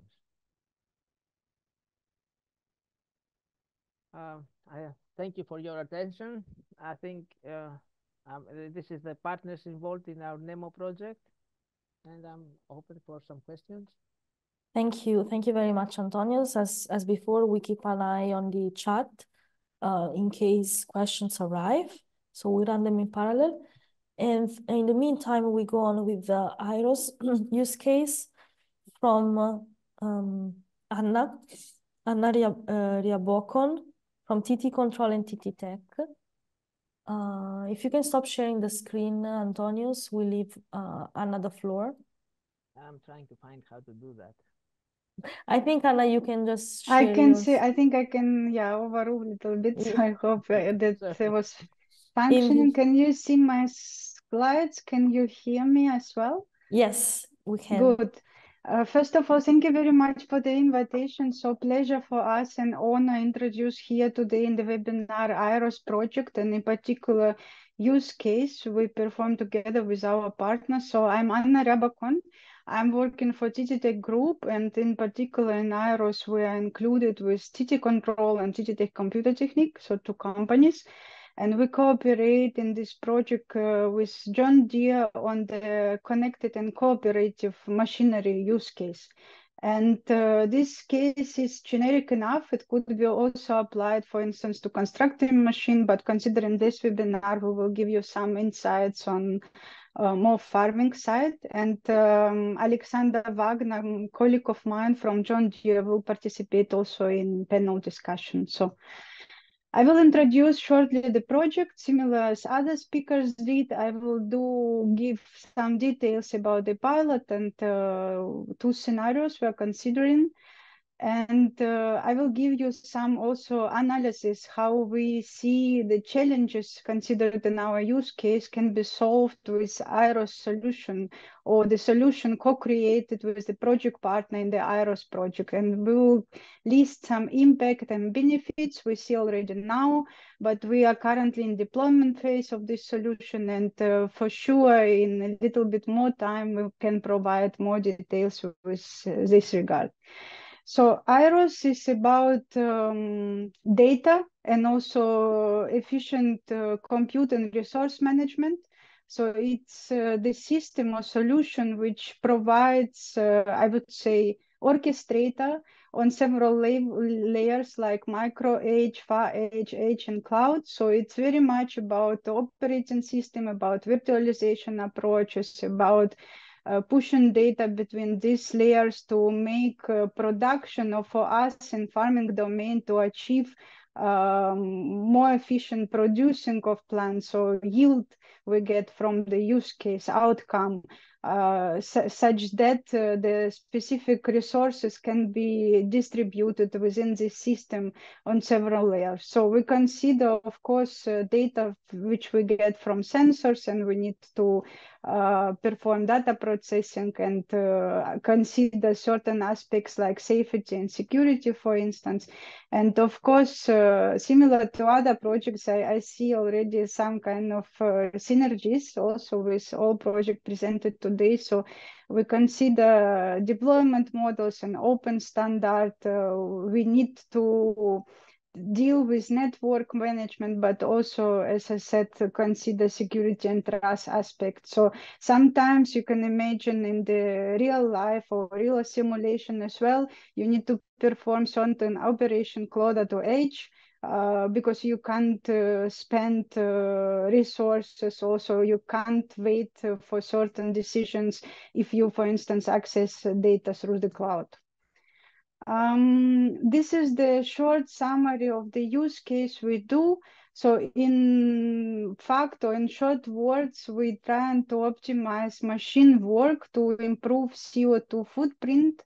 In first place, using electrical vehicles of John Deere, as you see here on the picture. And we perform semi-real-time data communication. You can imagine, for instance, the system should deal with different tasks. It could be, for instance, monitoring task during the driving, which is more critical, for instance, if you have to consider some borders on the field or similar, or other less critical tasks, like for instance, grouping or some different aspects. So we are two partners in this use case, and on the slide you see also very rough simplified diagram of the hardware infrastructure we use. So we connect sensors, we connect some displays, we do use GNSS receiver by John Deere for geotasks, and modem also for data routing and communication. But in the center of this picture, you see also the device or platform, which is developed by TT Control, which is here in the use case used for the high performance processing task. So we deploy a state-of-the-art strong system on chips to be able to process all data or huge data we get from the sensors. And all that is currently installed and also tested in the laboratory setup, but we are also in this next step placing this on the prototypical vehicle of John Deere. So basically the task is to perform large-scale agricultural tasks and enable communication between machines, collect data from different components, but also to synchronize and optimize this work of producing.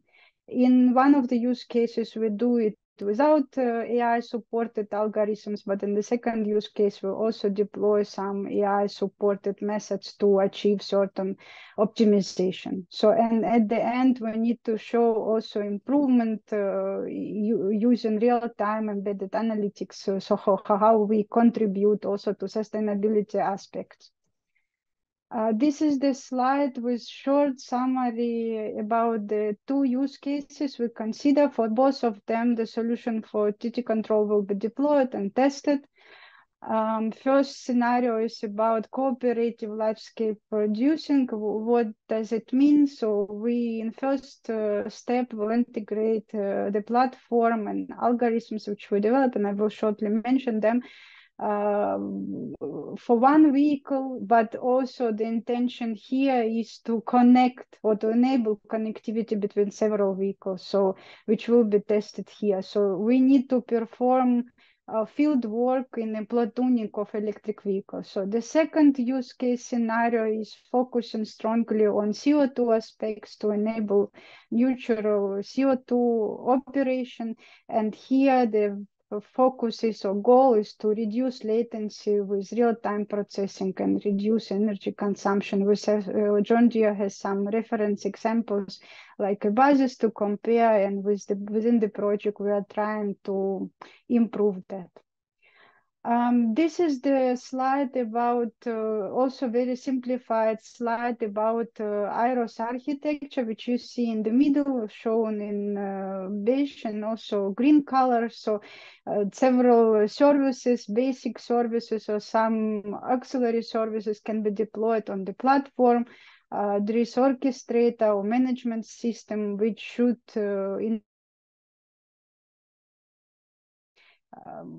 perform those services on the overall ecosystem. So in total in the project, there are 5 use cases, one like production or port use case. So we are focusing John Deere and TT Control exclusively on farming use case.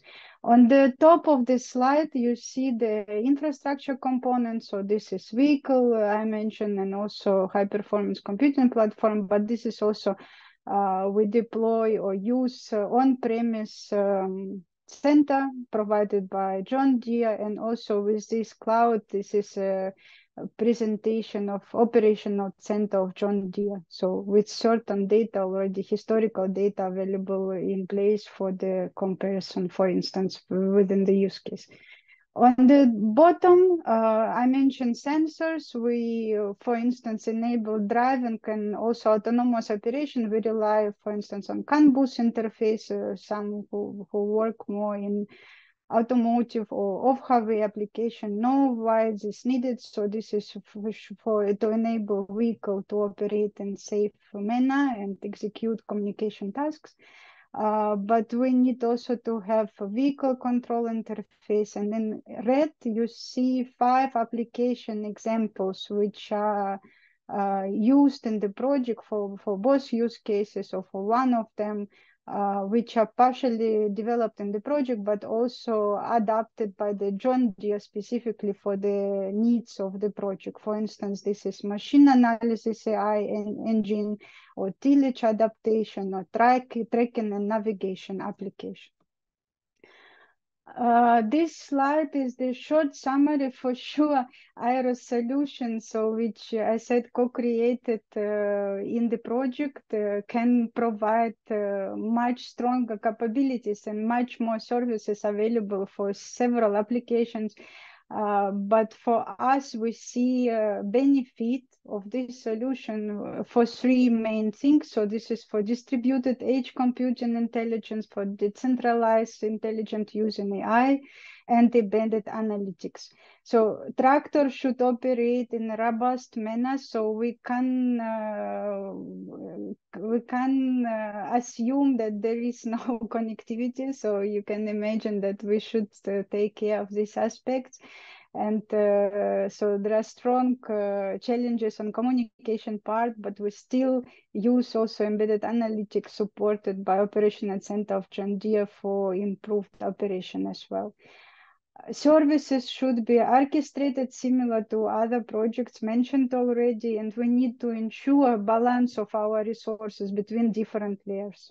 So this is all we do, of course, in present. So the huge amount of data available for the processing, and yes, as I said, we mentioned here only three benefits, but for sure there are much more which project provides to the community. Shortly about DT control, just few words. You can read also my slides later. So we are expert on mobile machinery operation electronics for several domains like construction, agriculture, material handling, but also special vehicles like, for instance, snow groomers. And for all those applications, we deliver either electronic control units or, for instance, human-machine interface displays, etc. But we also support our customers for the application development if cloud services should be included. We have several business units, but Aeros is only relevant for TT Control, which is joint venture of TT Tech and Haiduk International.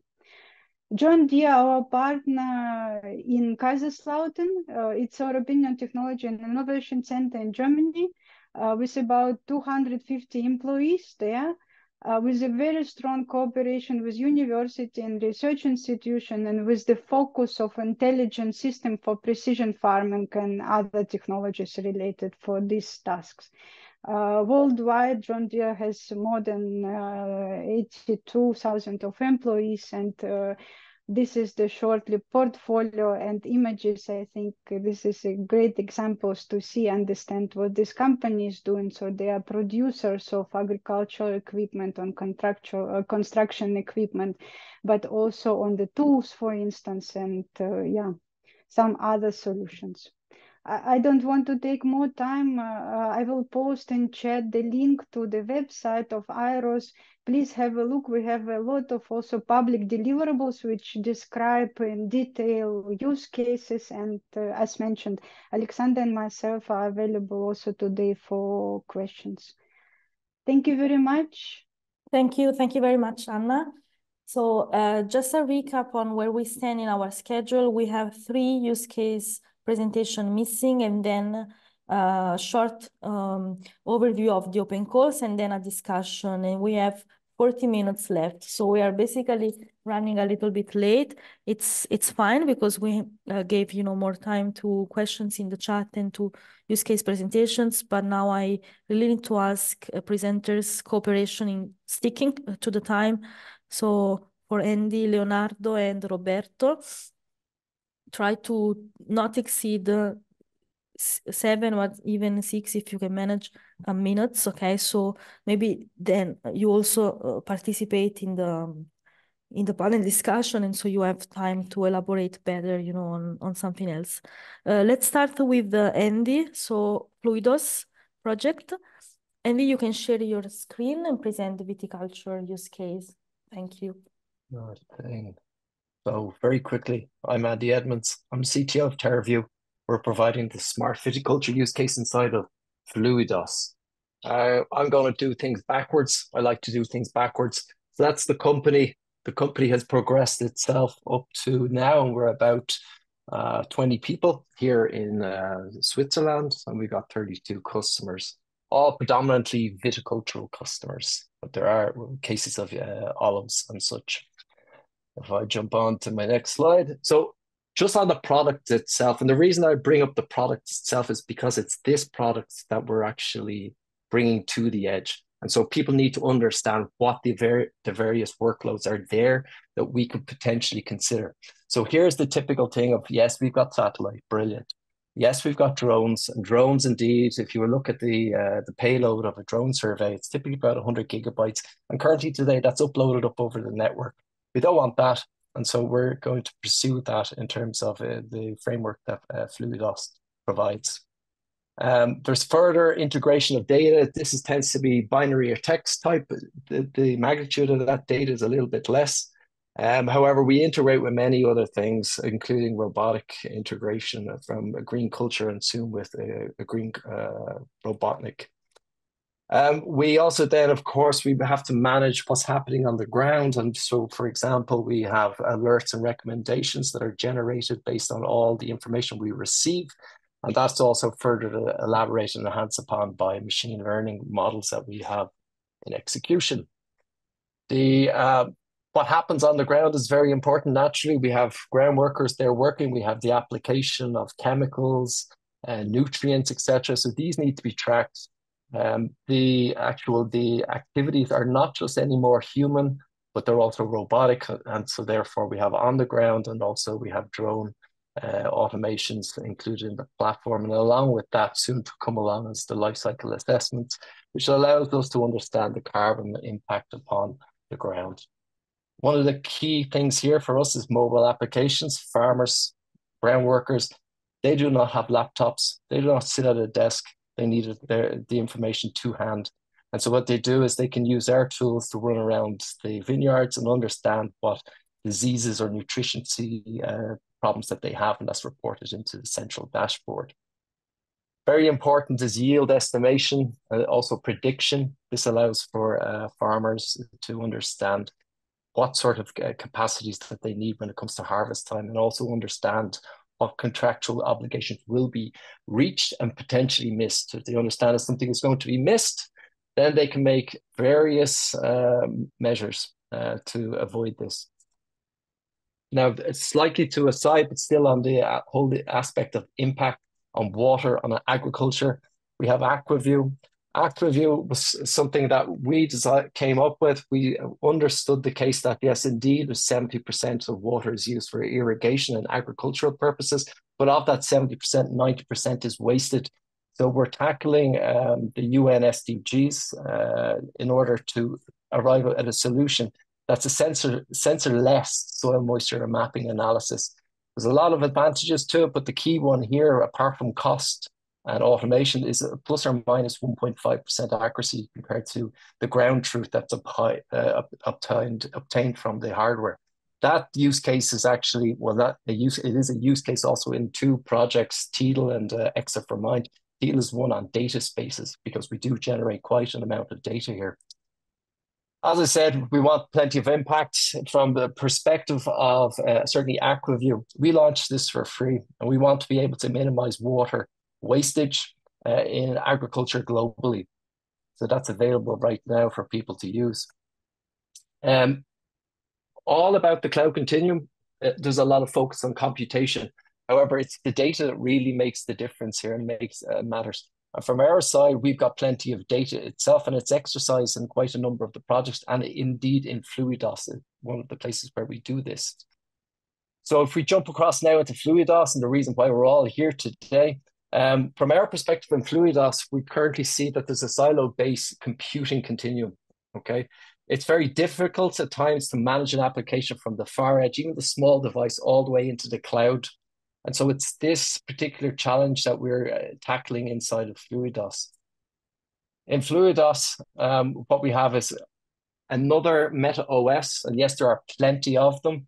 And so we have to be very careful in distinguishing and delineating ourselves between everything else. But what we see is that from within Fluidos, we allow for the to deal with multiple technical administrative domains and boundaries in order to provide transparent deployments, the communication and resource availability. And that's essentially a management plane and fabric that we have inside of Fluidos.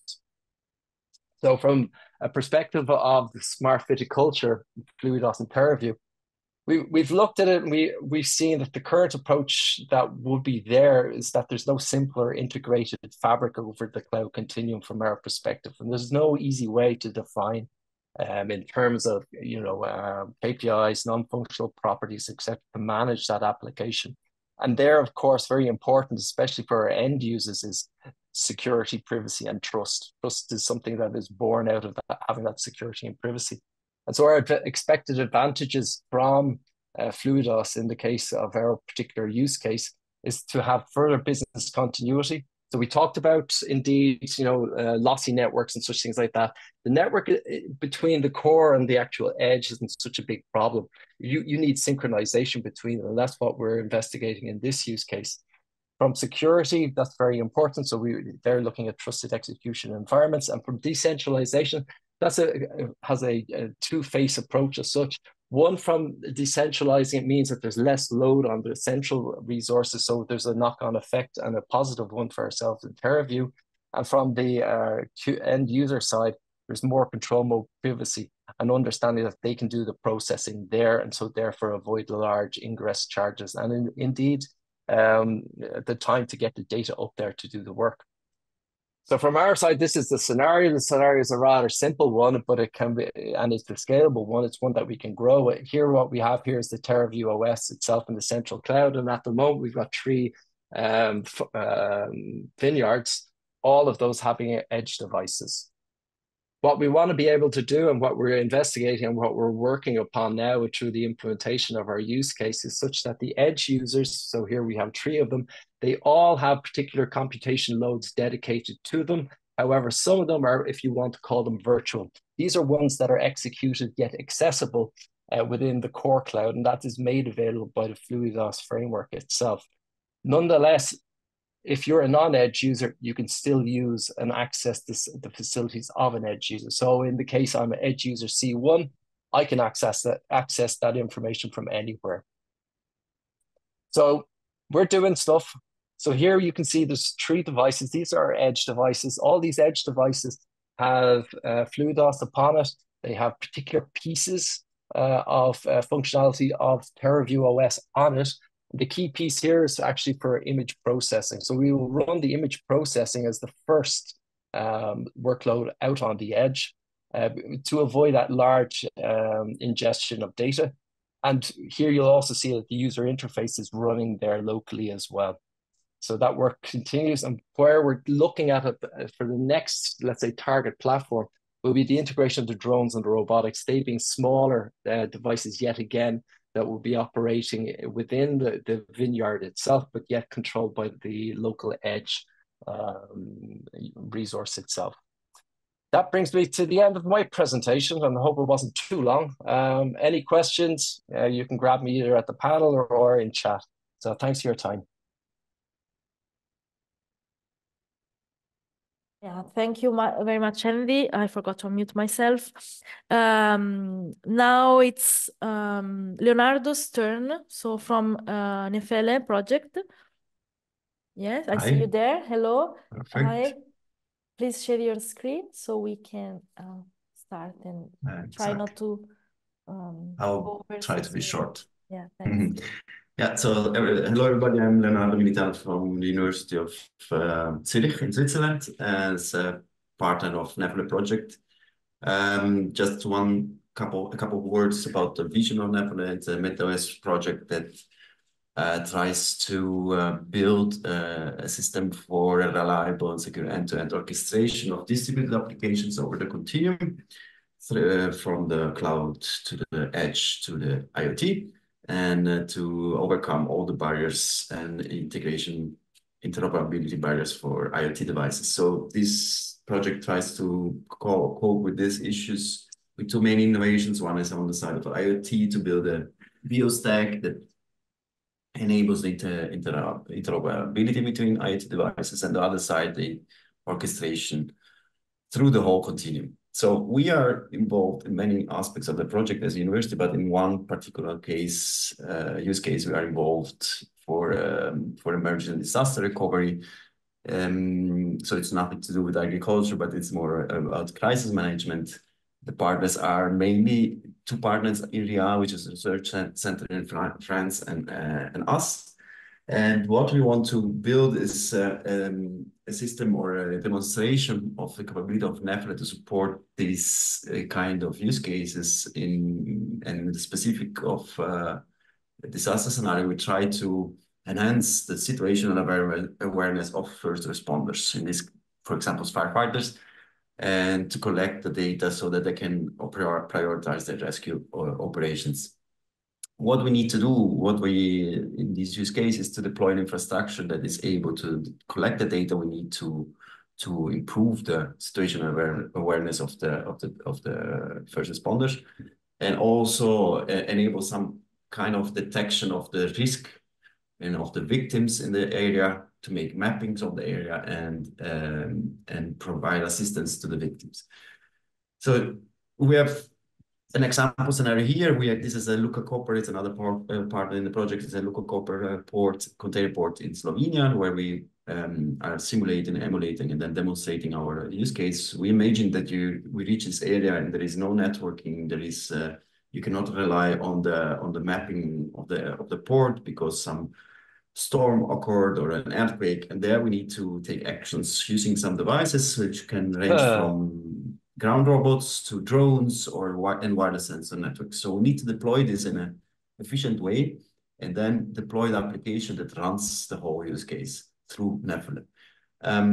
So we'll use ground robots to map the environment. We'll use wireless sensor networks to sense the environment, and then of course cameras and computer vision to detect the situation and map possible risk areas or detect victims in the environment. There are some, of course, a lot of challenges in this situation, because there is an area that we don't know. There is a connectivity probably is lost.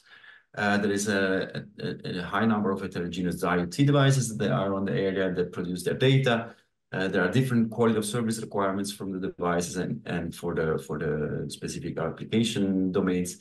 And we need for probably the edge to have low delays in computing some heavy load computations. And of course, the whole situation is dynamic, so with this will have to change over time. So we have to deal also with this. The idea is that we do some mapping, as I said, of different application domains, application scenarios. So mapping of the area, victim detections, risk prediction, device deployment of wireless sensor networks. So the idea is that we use ground robots to deploy a wireless sensor network. And then we have also to monitor the whole system. And all of this is supported by the Neptune ecosystem, which orchestrates the application, the hyperly distributed application, and over the cloud, over the edge, and the IoT devices, and using an abstraction as the virtual object stack proposes in the project. So the added values from the project for our use case is that we have a reduction in the computational loads on the robots, which I have not a huge amount of computational power, so that we can do heavy load computation on the edge. For instance, we can generate collaborative solutions for mapping the area using drones and robots. We can identify objects, victims in an area using AI models that can be run in the cloud or in the edge and not necessarily on the IoT devices. And by this, we will improve the situational awareness for first responders, for mission control and optimization of the tasks. Here you see briefly the consortium. It's for the Neptune project, and that's all. I hope I was fast enough. Thank you. Thank you. Thank you very much, Leonardo, for your presentation. It was clear and efficient. So many thanks for your flexibility. And now we have the final use case presentation. before open calls and quick discussion. So Roberto Garcia Gonzalez from, again, the Agri-Data Space project. Okay, thank you. I will. Yeah, if you can, again, be efficient with time, we'd appreciate that. Thanks. Okay, I think you already see my screen. So basically, Yes, I will try to be very, very fast. Basically, this is not actually a use case from Agri-Data Space because there are not use cases in Agri-Data Space. It's more about setting the roadmap towards the agricultural data space at the European level. But basically, in this slot, what we want to present is some experimentations that we have done that are connected with our work in Agri-Data Space, but also other projects where we are exploring going beyond trying to implement some of these views from data spaces. And we thought it might be useful because it's quite connected in many senses also with compute in the edge and all these things that are being dealt in this session. So basically, what I wanted to highlight is one of the main motivations of data spaces is to lower the barriers for data sharing by increasing trust on the participants, on the stakeholders. And one of the mechanisms used or proposed is that of data sovereignty. That's basically to put the owners of that data in control so they can decide what is done with their data and also get a fair compensation for their data. And this sovereignty is not at just the level of states or organizations, but we can even see that at the level of individuals.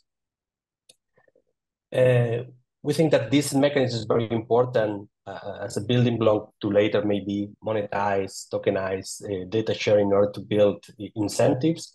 But it requires to some extent that this not losing control on the data is a reality, no? That is actually true.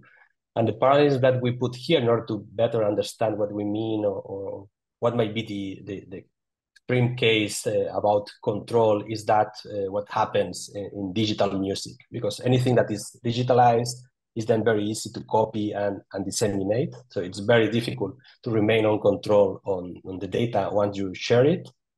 In the context of music, we have seen that there are alternatives like the digital rights management that didn't work quite well because enforcing these reuse policies, in this case of music, but also on data is very difficult, especially if you are outside a controlled environment. For music, the solution, or pretty much what they came to, is streaming. It's a way of avoiding or making it more difficult to copy, so it's still possible. And we want to explore also for enabling this data sovereignty, let's say by design, that the systems provide that control to the users, what alternatives they are. We have explored solutions based on what are called the connectors in the context of data spaces, that are basically peer-to-peer connectors that enable the transmission of the data from one end to the other. But so there are some mechanisms like policies governing what is done with the data once it is sent to the other end of the connector. There is a lot of difficulties of enforcing that use of the data, because once it is copied, you lose track of what is being done, especially in environments that are not with some level of trust at the beginning, just like with DRM. So we're exploring the concept of data rooms and compute to data. And basically, it's a way that we're exploring to provide this data self-sovereignty by design, in the sense that we have all computation happening or the processing of the data in one room. You control who enters. In this case, it will be an algorithm, thinking about compute to data. You also control what leaves the room. So using this idea of data room to guarantee that you don't lose the control by someone getting a copy of the data or a subset of it, just aggregations that don't include personal data, for instance, or train models that guarantee that level of control of the original data, that you cannot replicate the data from the trained model. So we have been exploring that. There are some solutions in the context of initiatives like Gaia-X to provide this kind of mechanisms. There are already implementations doing that. We have been experimenting with it, with this idea of keeping the control on the data. It combines compute to data. Also, we can increase the level of control with trust execution environments, and also blockchain and self-sovereign identity for all the other matters more related with ownership, transparency, also monetization, tokenization, and so on. So we have a proof of concept as a small portal where we have some of these solutions already running for a very specific, in this case, use case, let's say. One of these is in the context of the AI for pork use case. We have an experimental pig farm with different kinds of sensors. And the idea is that we can use this approach, compute to data. In this case, it's at the level we are providing this service to this farm. The idea is that we can, as a more trusted party, guarantee that you can go reuse, train, process the data, but without leaving with copies of the data from this experimental farm. And one example that we have implemented is for images of a pig pen. And the idea is that the farm doesn't want these images to be leaked outside. So basically, it's an algorithm that you can send to this data room, combine it with the pictures of the animals in the pen, and then compute some metrics related with well-being assessment. And the algorithm just comes out with these metrics and doesn't leak any kind of image. And moreover, we have added monetization of the data. You can pay for the data, for the algorithm, and also for the computation time. So we are also exploring other topics, like also doing this in these data rooms, all the process of integration, semantic integration of the data, and also pooling of this data, so also guaranteeing control. And we are also experimenting in moving these data rooms to embedded devices. So we can see, for instance, they added to machinery, so that we can send, apart from the cloud solutions by the manufacturer or whatever, we can also explore options like when there is a lack of trust or you want to keep this control on the data, that you can also use this embedded data room to send algorithms, compute just the metrics or the reports that you need, and leave the original data on the device without leaking any information. And that's also another case that is more connected with compute to edge. And that's all. I tried to be really fast. I hope it was fast enough. Yes, yes. Thank you very much, Roberto. And thanks to all the presentations. I agree with George's comment. Very nice use cases with everyone. So virtual applause to every one of you. And now, before moving to the final, let's say, discussion with some of you, let's hear some funding opportunities. So the open call from Nebulos and from Fluidos. So let's start with Nebulos. Anna, in very short minutes, please tell us more about Nebulos open call.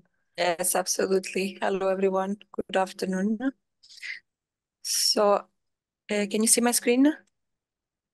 Yes.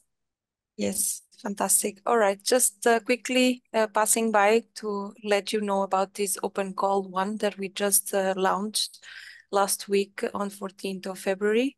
The open call will be open until 17th of April, and the main call objective is to validate the basic aspects of the platform by showcasing new use cases different from the domains already tackled by the project. And the team has established 4 different challenges that we invite you to apply for. You have the first one focused on the workflow application, a second one focusing the IoT application with variability, and the third on serverless application. We leave a fourth open challenge for anyone that can, if you don't find your project in any of the other challenges, please submit via the open challenge. More to say, we have available for this first open call 600K to fund 4 projects. It will be 100 up to 150K equity free funding for those 4 projects to run 7 program for 7 months. The eligible applicants are the industry, SME startups working in the field, as well as research organizations when applying in a team of 2 organizations, knowing that the lead partner should be an SME. The applications are handled via the F6S platform. We invite you to have a look at the platform and also to read the guidelines and all the documents linked with the Open Call 1 in the website of Nebulous. Quickly mentioning that on the 5th of March, we will have a webinar to answer your questions, all dedicated to the Open Call 1. Of course, we will have our pool of experts. Mostly the technical partners will be able to address your particular questions. And also I will be attending this webinar to clarify any administrative question you might have. And that's all. Thank you very much. Thank you very much, Anna. And now we have Costanza Pestarino for Fluidos.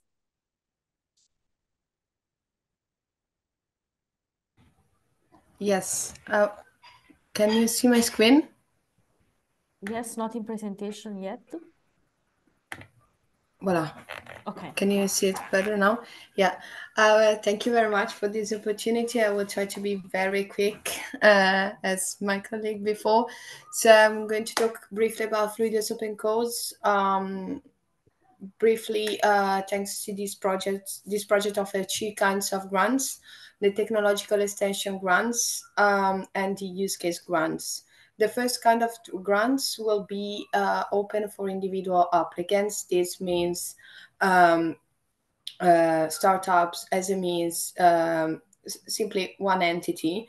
And these grants, these kind of grants will be open for applicants who will receive up to 75,000 euros in financial support in order to develop and integrate open source functionalities on Fluidos projects, while the use case grants will be open both for individuals and for small consortia. This means maximum 3 entities, among which one has to be an SME.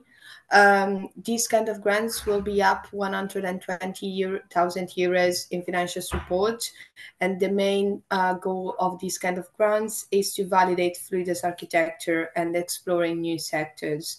The first Fluidos Open Call is open, was launched in December, and will be closed in indicated 19th of February, which is today, but it will be closed at the end of February. This is just to highlight that there are 10 days missing. I inserted more slides, but this is the last I'm going to present because I think it's very important.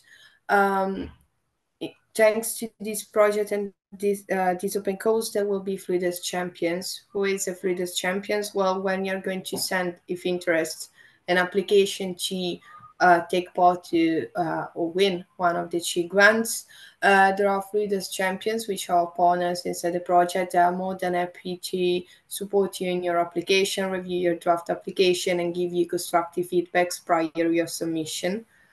This is a tool that can help all the interest applications, but since the project is going to, since the first open call is going to conclude on the 29th of February, in case, please contact us to have a Fluidos champions to support you by the 22nd of February, end of business. Said these, just briefly, there will be other slides in this deck that will be shared after, with additional information about the application process, evaluation process, and grant process. And the links to have more information on the guidelines for applicants, the white paper on Fluidus architecture, and an email where you can write to us all the questions and queries you have. So again, I stop sharing. Yes, Fluidus Open, the first Fluidus Open Call. A second one will be held in August, but the first one will end at the end of the month. So please go and check these opportunities. Thanks. Thank you. Thank you very much, Costanza. And now let's move to the end of the event. We have basically 10 minutes left, so we have to rearrange a little bit, let's say, the timing of this panel. I hope my panelists will be flexible enough. So who will be commenting, let's say, the event with me in these last 10 minutes are Leonardo Militano, who we already met in the presentation of the use case from Nefele. Then we have Andy as well, right? Should be available. And then we have two new speakers, Konstantinos Railis from Synelixis and Alexander Wagner from Jindir, connected to Iros. So Andy is back. Let me maybe put you more in a visible way. So what I would like to talk about now is basically take inspiration from the comments that we had in the chat and basically start asking you one question, 2 minutes each to reply. That's focused on sharing with us if you have any, let's say, lessons learned or best practices from your experience in both academia or industry, because you're representing different worlds, that could be taken as an example for the successful implementation of Cloud-Edge-IoT technologies in agriculture, but also beyond. And especially in your examples or best practices and lessons learned, if you have any considerations that go beyond the technical perspective, just to address the comments we read now in the chat, so related to inclusion, broader inclusion of stakeholders, multidisciplinary approach, and a larger perspective that's not only technical, please also share this type of examples so we address these topics a little bit. Okay, so maybe let's start with Konstantinos and Alexander, who we didn't hear before. If you can let us know on your experience, any lessons learned and best practices for use case implementations. So let's start with Konstantinos. Hello, can you hear me? Yes. Okay. Well, I'm Konstantinos Railis. I work as a software engineer at Synelixis Solutions, which is a company that participates in the NEM project, as well as the coordinator of the Agri-Data Value project, which is pretty much related to, in a way, to Agri-Data space that was presented earlier in a manner. We have a precision agriculture solution for farmers that allows them to monitor the conditions of in their field and to perform and control actuators, for instance, for irrigation or for opening and closing a window in a greenhouse. So pretty much our experience comes from this respect. I really enjoyed the presentations generally and the use cases. What I would like to basically say is that from our experience, both from our product and within the Agri-Data Value project, which includes more than 20 pilots with actual farmers, let's say, is that I believe a good amount, basically, there's a bit of a skepticism from the farmer side generally to the adoption of technologies. Not only we're not talking only about cloud native or edge computing. It's generally, especially in Greece, they're a bit skeptic about the adoption. So what we have found out to maybe be a bit effective is to actually sit down with the farmer, discuss their actual needs. This is something that we do in our experience through Synelixis and also within the project, within the AgriData Value. And we have found this to be actually a bit productive. Yeah, that if I had the suggestion to make is to really communicate with the farmers what they can get. Really try to form solutions that they can understand. Yeah, I believe that this will lead to really try to communicate the benefits, and this will lead actually to wider adoption of smart farming solutions. Generally, I don't not only cloud native, but generally. Okay. Yeah. Thanks, Konstantinos. I think that's very, reasonable advice. Thank you. And what about anything that you can add, Alexander, to this? So hello, I'm Alexander. I'm working at John Deere here in the European Technology Innovation Center, and I'm part in the IROS project. And we at John Deere, you saw it before in the presentation, which were well, thank you for all the presentations. And in our presentation, we showed that John Deere has a quite big portfolio of machines for agriculture business, but also construction and forestry. And what we learned from our customers, farmers especially, they are, as said before, they are skeptical about technology or the data-driven technology here, or the adoption of new tech. And yeah, what we get as a feedback from them, or from our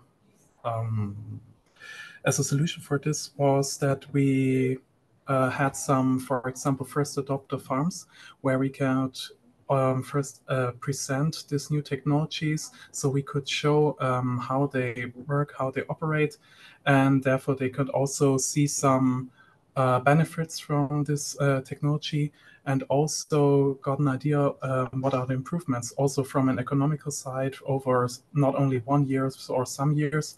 So they can plan better, because farmers normally have high pressure, economical pressure to operate very efficiently. And if we can show them that there are improvements by these new technologies, or the implementation from different cloud technologies, edge technologies, then they are more open to adopt this new technology. Thanks, Alexander. In the meantime, for those who are still connected, I'm copying the question that I've asked you also in the chat. I repeat it for Leonardo and Andy. So just as a conclusion of the event, what are the best practices that you can share in terms of application of use cases, not only technological, but also broader considerations? We've heard from Konstantinos and Alexander the importance of involving the farmers and the end users. Leonardo, you're representing a university, so any considerations from your perspective on this? Yes, thank you. I have mainly two. One is that from a university perspective, we love doing fancy things, right? Doing research on the last technologies and trying out things that we never saw before, and then we feel happy for that. But companies have another perspective on this. They need an impact on their business, so they usually are looking for a product that they can sell, or at least it can be useful. And these two worlds sometimes they come from different sides, but look at two sides of the same coin. So they both want to use technology, but they have different points of view. So there you have to find a point of contact, of course, and also an agreement on, okay, research is fun, but let's also do something real, some real product. This is one aspect I think is important in the collaboration between universities and companies. The other aspect is a bit, I share what Alexander Konstantinos mentioned, is talking to the end users, especially. In our use case, for instance, we're doing a use case on emergency scenarios, and there we talked, for instance, to several firefighters brigades over Europe to see what they really need, and they say yes, technology is good. But there is a bit of skepticism also for this technology, because especially for emergency scenarios, it's also related to a bit of a risk, personal risk. So they really need to trust the technology to use it in their operations. So there you really need to sit down, as somebody said before me, and explain how the technology works and build a bit of confidence in the technology itself. And on the other side, also really understand what the needs are. Again, back to the research aspect, we would love to have the most fancy research thing, but they have real problems that they want to solve. So we have to talk together and talk to the end users for this. Thank you, Leonardo. And then Andy, to conclude. Okay. Okay. Yeah, no. I've got a couple of ideas. All right, wait now. So certainly, I absolutely agree with the idea of. I always get in trouble when I call them farmers. Okay, they're landholders, and they have many of them have significant resources, and all of them don't have a lot of time. I don't mean that as the death sentence or something. They've got 40 attempts to get it right. And damn right, they should be skeptical about anything that comes in. And somebody says, I'm going to fix it all by having all your storage on site. That's a bit of a head scratcher for somebody who's concerned with growing the best produce possible. And that is bound not by the speed of an electron or the speed of light in that case, but bound by the simple natural laws of Mother Nature. So whereas we'll come in and we'll say, oh, you'll be able to do it really fast and and all of this type of thing, it's not really a concern so much for the landowner, for the property owner. And also, where it starts to matter is not with the landowner, it's actually when you move up and not consider things from a business to consumer perspective, but you look at it from a business to business. And this is what we do in TerraView. We will, our typical customer will be an enterprise type user, and they will then manage large amounts of property. I'll give one, for example, is Treasury Wine Estates in Australia. They've got 12,000 hectares. They delegate and they work down upon these people. And they need to be able to understand their assets, their investments, and how they're actually coming along, especially with ESG aspects. And that's why we also have AquaView there.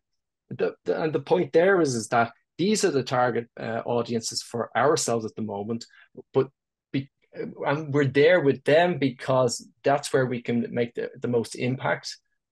But certainly when it comes to those that own land, education is needed, simplification is needed. Here's one thing that I always say, the presentation of tools to help with regulation are super important. So we've seen plenty of farmer protests in recent times, and a lot of the time it's boiled down to unreasonable regulation being forced down from authorities, and the farmer has no real handle on how to actually deal with that. A typical one might be nitrates. So how many farmers out there have nitrate sensors? Not many. So it's these type of things, and it's not the technology necessarily. It's not like 5G. I can tell you 5G is not really needed. 4G is perfectly acceptable, even 3G, especially if you've got synchronization protocols there. And and so that's my take. So really, what you tend not to see so much is the inclusion of social sciences and humanities in all of this, and they're needed in order to then further drive user research, which is a counterpart to user experience, and that's what's needed. Because we've received comments from there's one large agricultural association in Portugal, and we made the presentation. This is TerraView OS, and you saw it there in the presentation. They say it's far too complicated. You scare them away. And so that's the big challenge that I see, at least from the agricultural perspective. From the emergency services, I can see a difference thing, but I can't see that technology is one of those things that's helping. That's my bit on it all. Thank you very much, Andy, and thank you, everyone. We are at the end of the event. I don't know if anyone from the 4 speakers here or anyone else from the previous sections wants to add anything. If you want to say a final remark, feel free to do it now or write it in the chat. If not, we are already almost 10 minutes over time. I apologize, but I think, we went through a very rich type of event. I just want to tell you, we have many other events in EU Cloud-Edge-IoT domain coming up soon. One in particular is focused on a different sector. If you have use cases in energy, don't miss next event. We'll have in a week's time, 29th of February, and Diego will put the link in the chat if you want to follow the other event. Thank you very much for your time, and have a nice afternoon and evening, everyone. Bye-bye. See you soon, and everything will be online in the next days. Bye-bye. Thank you for today.